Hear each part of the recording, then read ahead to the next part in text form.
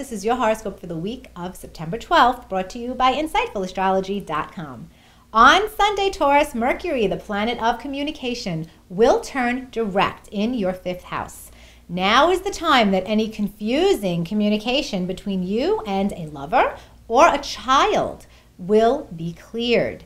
It's also possible now that a creative project that you have been revising and mulling over and you felt there were delays attached to it will now begin to make some progress.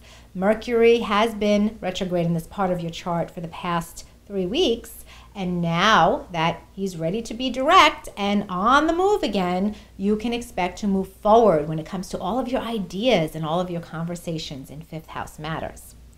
On Tuesday, Mars, the planet of action and energy, will enter your partnership sector, and it will remain there until October 28th.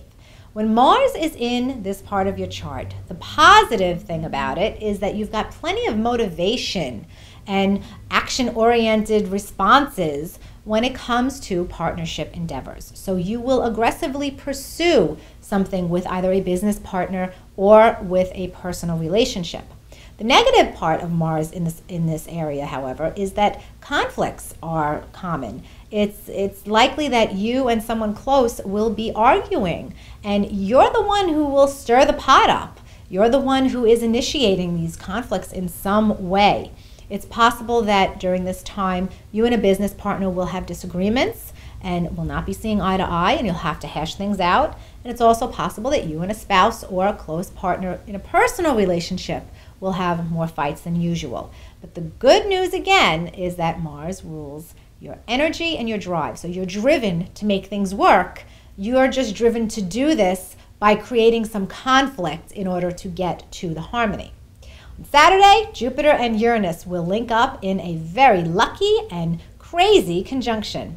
When Jupiter and Uranus meet, there is luck, but it's usually sudden and unexpected.